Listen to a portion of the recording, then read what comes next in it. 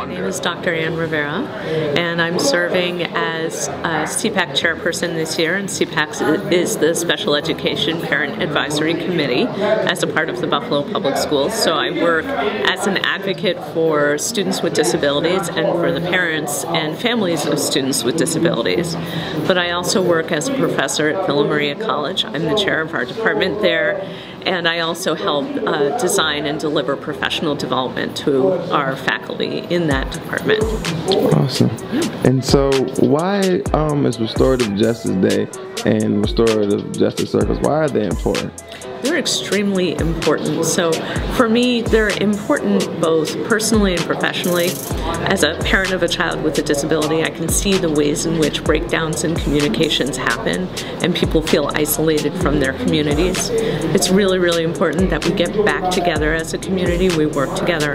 But also professionally, when I work with my students at school, one of the biggest biggest challenges that they struggle with is that they don't feel connected to education.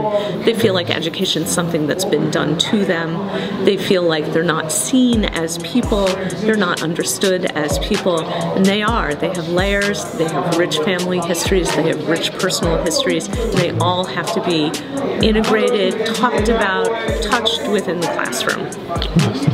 Thank you so much. And so you kind of alluded to this, but what are some of like the more pressing challenges that students and families face either in their school communities or even in their home communities? We face a lot of trauma in our communities today, a lot of things that happen to us in the course of our lives that we react to as time goes on. Even when we've gotten past it or we think we've gotten past it, it can inform our behavior, it can inform the way that we feel, and we tend to feel very acted upon by these things. We are.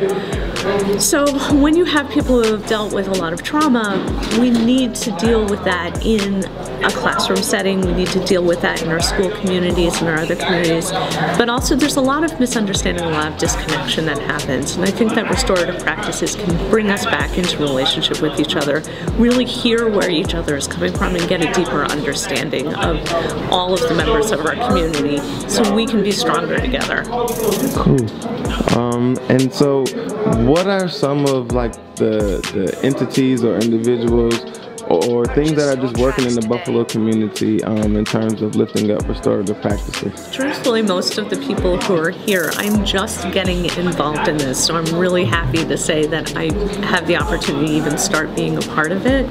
But a lot of the restorative justice work that's being done in and out of the schools, what I saw today was a bunch of agency heads coming together and talking about ways to make this happen in our community.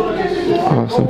And is there anything that you would like to leave folks in the community with, or anything that you would like to see happen in the near future in the Buffalo community? I would like to see more of these circles between adults and youth. I think it's really important that we see each other as people. I think it will help us understand each other, work together, and become just a stronger Buffalo.